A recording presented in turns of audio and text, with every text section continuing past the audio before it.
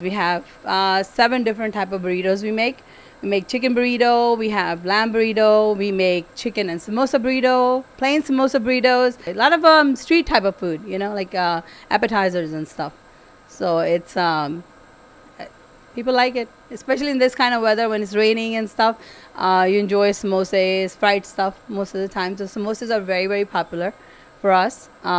We do a lot of samosa here. So I saw it on TikTok. It came up that there's a pop-up Indian food you can get inside a gas station, and we were just driving past and I was like, oh, this is the location, so we just stopped by. I was like so surprised. I haven't seen anything like that, but then I saw a lot of reviews, like, you know, reading the comments, people like really praising this. So I was like, you know, why just give it a try. You can get homemade food, fresh, and you know, we make it on site.